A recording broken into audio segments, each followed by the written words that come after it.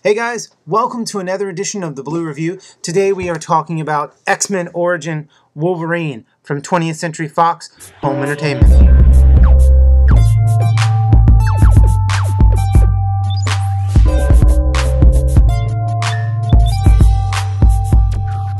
After the success of the first three X-Men movies, Marvel and Fox were sort of looking for a different direction to take it in.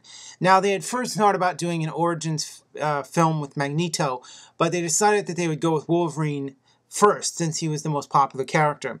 Hugh Jackman reprises his role, and this sort of goes from his character as a little boy all the way up to when he loses his memory, which we know if we've seen the first film or any of the subsequent films.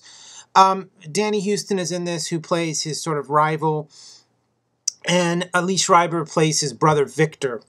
It basically takes you through their whole life, but it does it at such a kind of breakneck speed that you really get nothing truly substantial.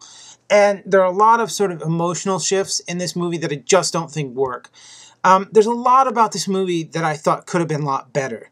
Really, the story of Wolverine and Sabretooth is a kind of a Cain and Abel story.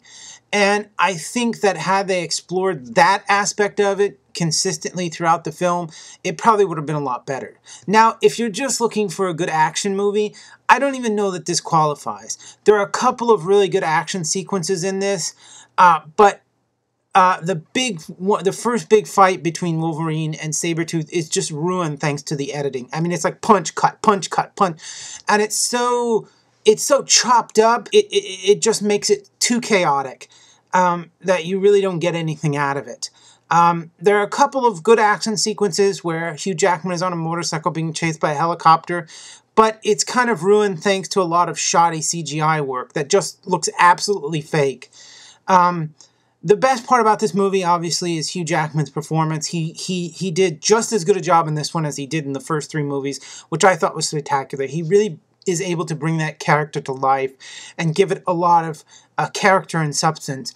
And again, I think Lee Schreiber did a good job with Sabretooth, but the script was really weak, and it tried to pack way too much into the film that just wasn't necessary. Overall, I think it's a decent enough movie. I mean, I gotta be honest, I didn't love it, but I also didn't hate it. And for what it was worth, I thought it was okay. Now, the picture quality in this one was pretty excellent.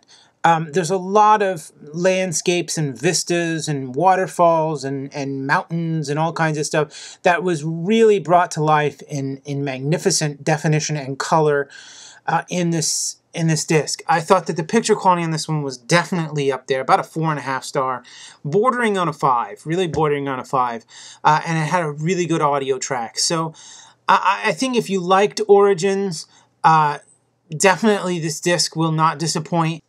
That's it. Peace.